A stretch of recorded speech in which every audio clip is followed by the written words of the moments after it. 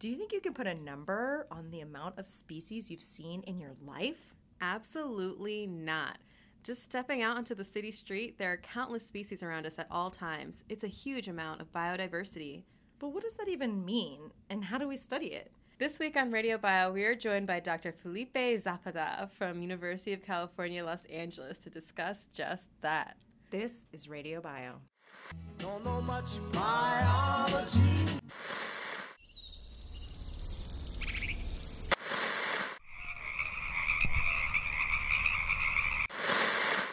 Hello, and welcome to Radio Bio. I'm your host, Jackie Shea. And I'm Lily Pennington.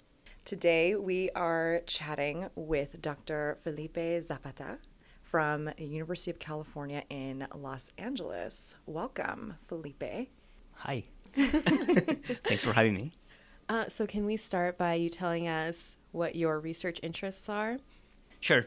So I am basically a plant evolutionary biologist with really broad interests in trying to understand the origins and evolution of plant biodiversity, meaning that I am interested in nature and understanding what species exist in nature and how these species form and how these species evolve and they are related to each other.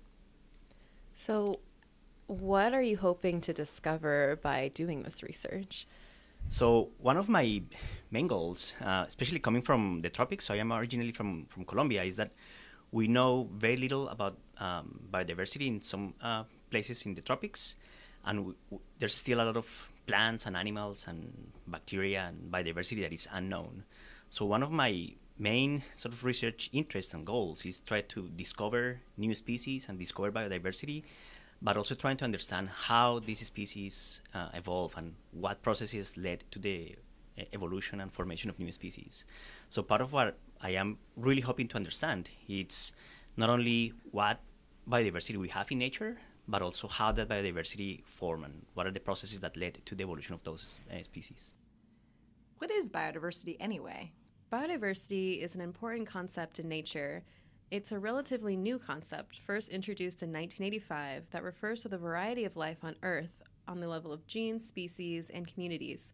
The more we explore ecosystems and discover new species, the more we learn from the wisdom of millions of years of evolution that has contributed to the unique balance of life we get to enjoy today. So studying biodiversity, even just describing a new species, can help us all understand and appreciate what makes human life possible. Wow, it's like a science history of species. Yeah, it's like detective work. Yeah. Yeah, it's basically what I do. It's sort of historical biology in many ways. So I try to reconstruct the evolutionary history of a species, but I do a lot of discovery instead of in terms of going out in nature and looking for new stuff that people haven't seen or that they are there, but we haven't documented new species. So part of what I do is discovery and also analysis of the history of those species. So you're an explorer of the natural world.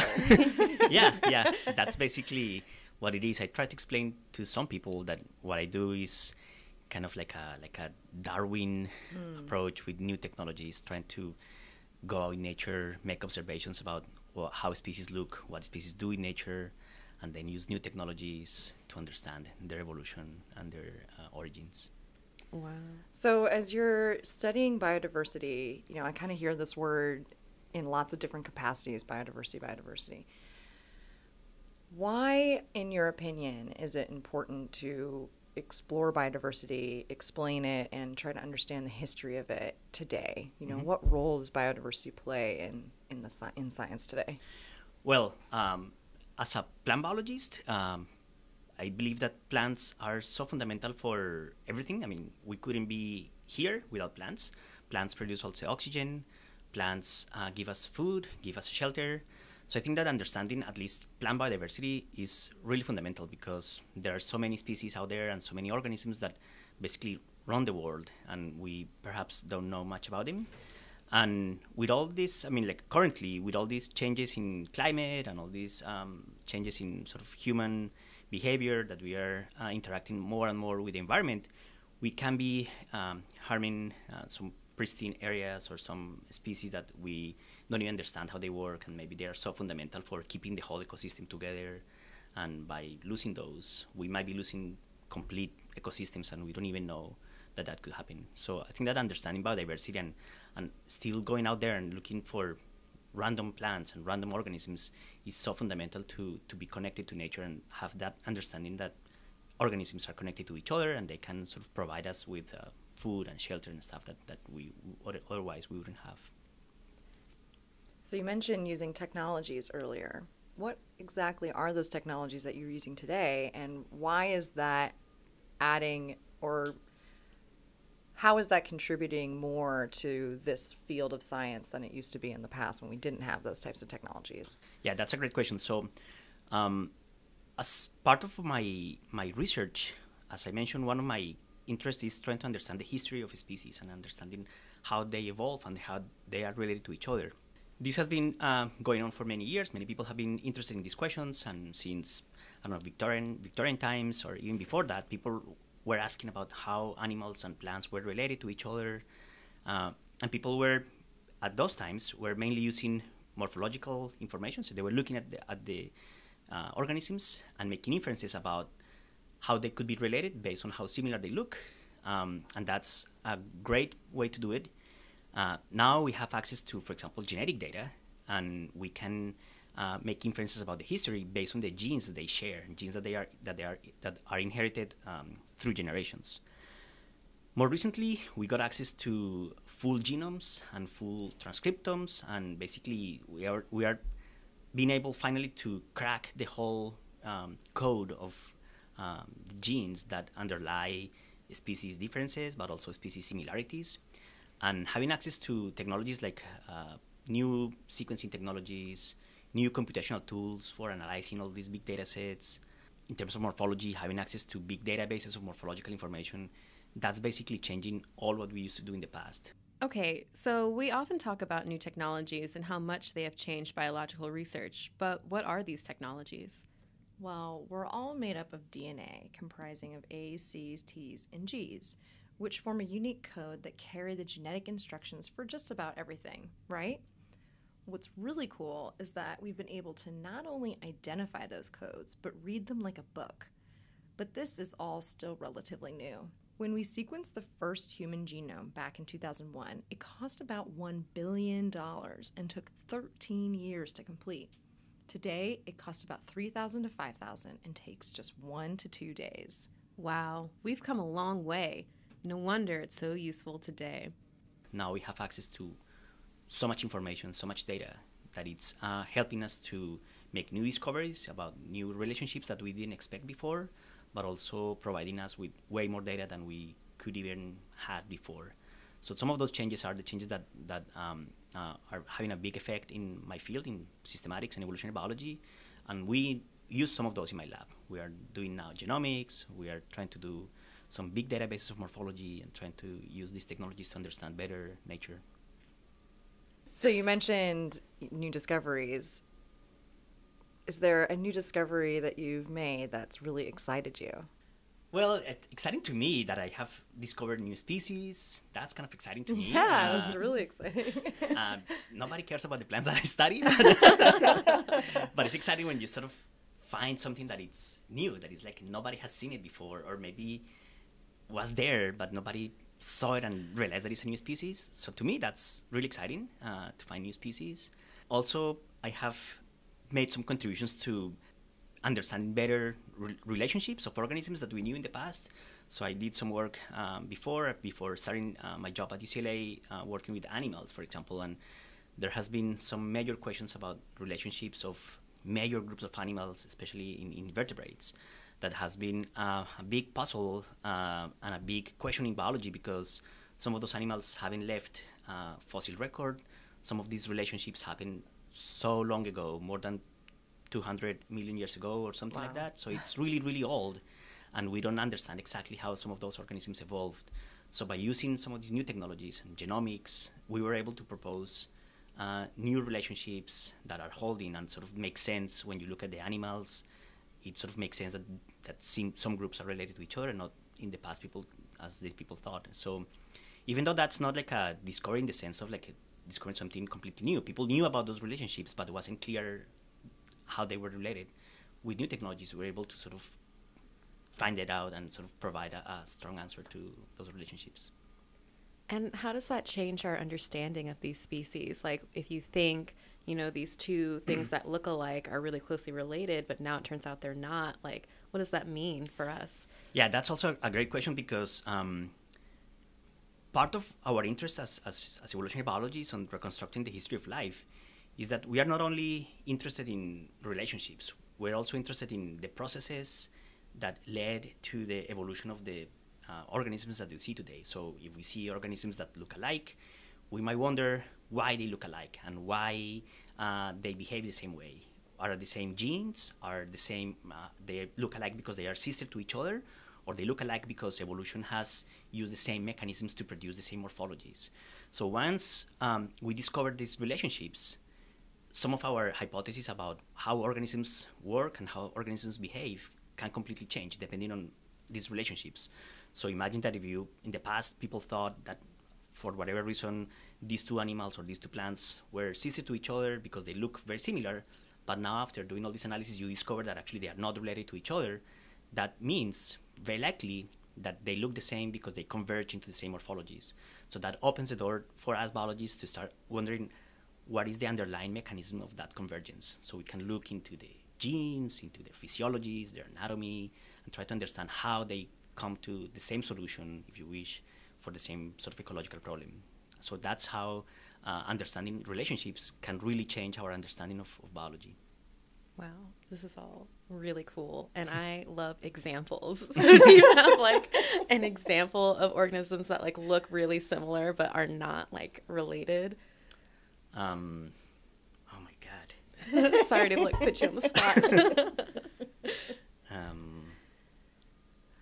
Well, in the plant world, there are so many plant species that look very similar. For example, something that happened recently, relatively recently, maybe a few years ago. There's this really crazy little aquatic plant called Hydatella, in the family Hydatelaceae. People, they have basically lost most of their traits in the flowers, very similar to what grasses have done. So grasses is a big group of plants, and they also have very simple morphology in terms of the flowers. So the flowers look nothing like a typical flower. They don't have flashy petals, they don't have flashy colors, but they still have all the tissues that a flower has.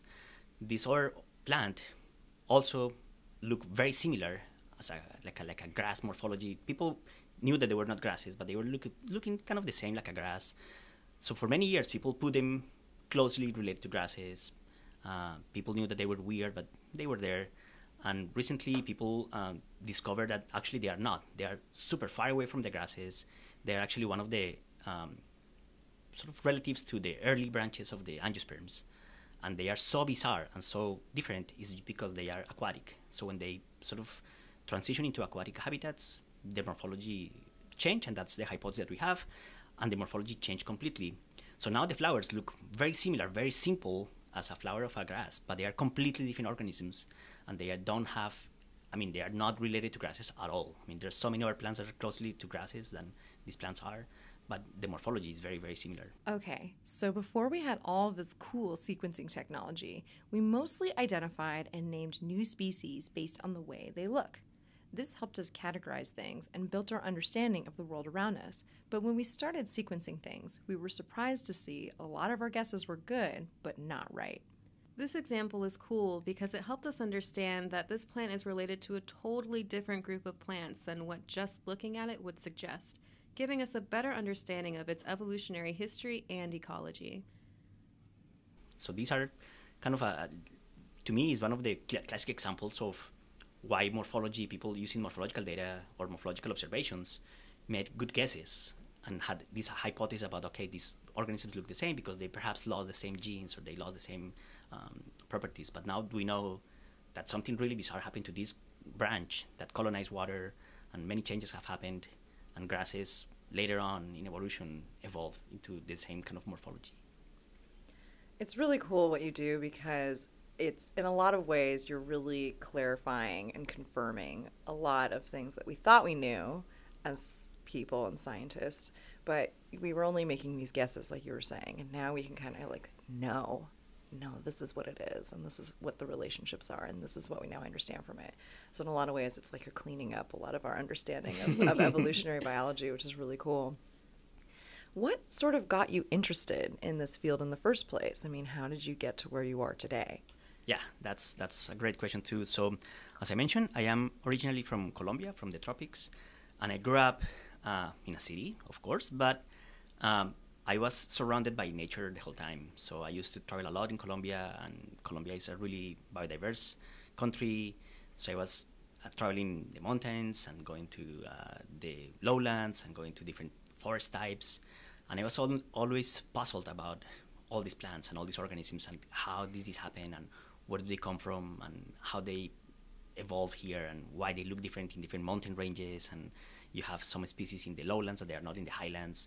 So I was always puzzled about how biodiversity evolved and how biodiversity really originated and why Colombia or tropics are so diverse versus other places in the world.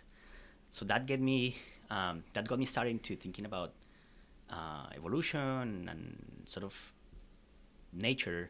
And when I went to college, also in Colombia, I learned about evolution in my evolution classes, and I was amazed that like, oh my God, this is like a natural processes produce all these things. This is crazy, but I didn't know exactly how to try to do it, try to understand it. And then I took a class in systematics or phylogenetics, and that was amazing because that class showed me how to use information from the organisms themselves to reconstruct potentially their evolutionary histories and then test hypotheses about potentially how those organisms evolve and where they come from and how they evolve in different places. So to me, that was like the perfect moment to combine my passion for evolution with a tool that also provided a lot of information for reconstructing the history of life. And I became obsessed with systematics and evolutionary biology. And as an undergrad, I was the whole time working in the herbarium, trying to understand plants and working in the field, collecting plants and trying to understand how they were related to each other, using morphological information. And then I was able to sort of come to the States to do my Ph.D. And yeah, I've been doing this for a long time. That's beautiful. You were like raised in the environment and you were just inspired by it. Mm-hmm. That's really amazing.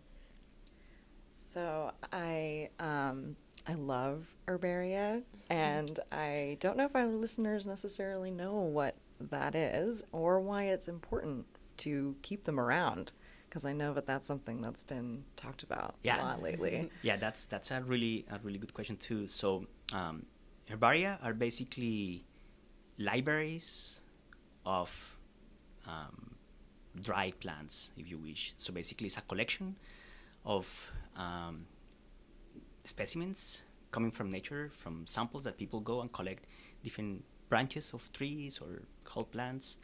They dry them out. They write down a lot of information from the field, where the plant was collected, information that they see that is going to be likely lost through time, like colors, if they see any interactions with other organisms, the exact place where the plant is growing, if it's, I don't know, on top of another tree, on the ground, near to water, whatever. So you make all these notes, and then you dry these plants. There are different ways to dry the plants, and you just flat them out and basically stick them to a piece of paper, and you store them. And if the herbarium is well preserved, these samples can be forever, for a long, long time, and then anybody can just go back. And if you're interested in a group of plants or a region, you can just go back to the herbarium and open these cabinets and start finding all these plants that many people have collected before. And you can get information about how these plants look, or species that were at some point in a region, but now there's not anymore. They don't grow there anymore, so you can get all that information. We've been collecting specimens in herbaria for centuries, and it's a great resource for geological and morphological data. And nowadays, we can sequence DNA from these specimens, providing direct genetic evidence of evolution through time and space. And I think that herbaria and museums in general, I mean, you can do the same for animals. You have insects, you can have mammals, you can have all the different organisms in museum collections. And I think that those are very fundamental pieces of knowledge for biologists. I'm a strong sort of defender of the natural history collections. I believe that they are critical for biology because they provide all this raw information that you cannot get and you cannot go to every single place in the world, but people have been there. So you can combine information from other places, you can ask loans and go to different herbaria, different museums and sort of start looking at this information, but also provide us with data that is likely not going to be there forever. So there's places that we know now that are cities and 100 years ago was like a forest. So you can just go and see that in this place before these plants grew here, now they are gone. So it also provides us with this sort of historical record about nature that otherwise we wouldn't have. It's like a time machine. Yeah, just want to go back and see what it was like then. And now you're finding all of these new species. And I'm really interested in like how you name them. Do you ever name them after yourself, Dr. Zapata? So, no. So the name of the species is actually kind of interesting because there are some rules about how to name them, but not specifically about the name itself. So you can use whatever name you want, but there are taxonomic rules about the way to name them. Scientists all over the world need to be able to talk to each other. To reduce confusion, there's a convention for naming species. This is called taxonomy. Names are usually based in ancient Greek or Latin, and sometimes the local language of the place the species is found. Many species are named something descriptive, like by place or morphology, to help others know what to look for. For example, the coast redwood, Sequoia sempervirens. The word sequoia is a Cherokee term for leader or chief, while semper means always, and virens means green or evergreen. When you put it all together, you get evergreen leader. Isn't that a cool name?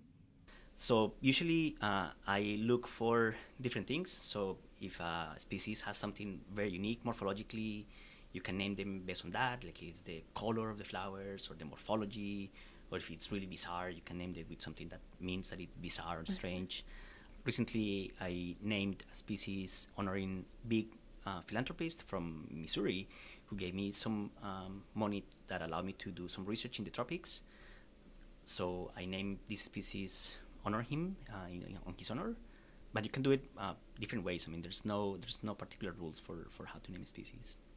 You know, they always say that space is the final frontier, but maybe understanding nature is the final frontier.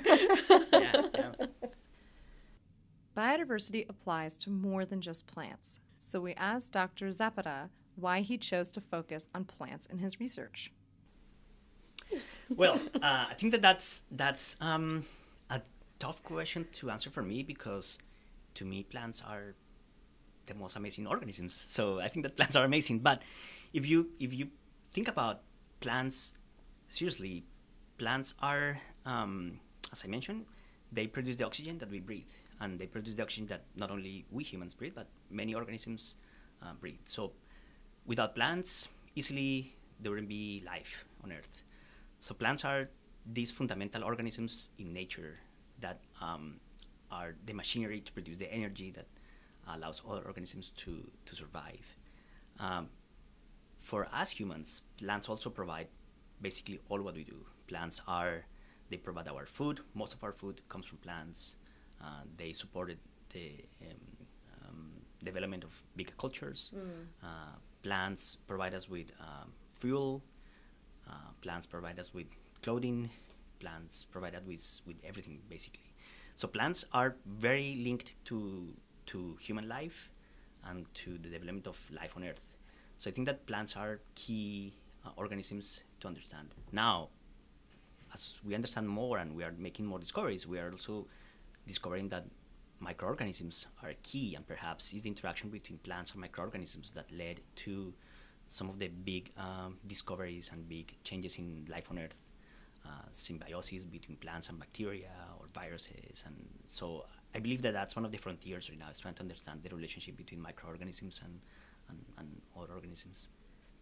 Do you have any words of advice for maybe some young evolutionary biologists out there that don't know if this is what they want to do but are curious? And I think that to me, the the main advice is, I think I have a couple of advices. The first one is be curious and go out in nature. I think that the key to me is be in nature. Nature has so many weird things that we know very little. So go out, see around, look for things. Second, it's read and try to go to the sort of the basics and try to understand sort of the fundamental concepts in evolutionary biology. And these days, I would also recommend people to be really good analytically or have really good quantitative basis for data analysis. I think that if you combine passion for nature with theory, and then you're able to analyze data, especially all these huge data sets that we're having these days, you can make really nice contributions to evolutionary biology. Awesome. Thank you so much for joining us. Cool. Thanks so much. So the next time you take a stroll through nature, look around and appreciate the millions of years it has taken for that ecosystem to form, and thank the plants for the air you breathe. This has been Radiobio. This episode was brought to you by Lily Pennington and Jackie Shea, produced by Jasper Toscani Field, and edited by Lily Pennington, with artwork done by Jackie Shea. Radiobio is produced by graduate students at the University of California, Merced. Support for Radiobio comes from the Quantitative and Systems Biology Graduate Group, the School of Natural Sciences, and the Graduate Division at UC Merced. You can help support Radiobio's mission of increasing scientific literacy in California's Central Valley and beyond by donating at giving.ucmerced.edu/radiobio. Find out more about our mission, events, and podcasts at www.radiobio.net.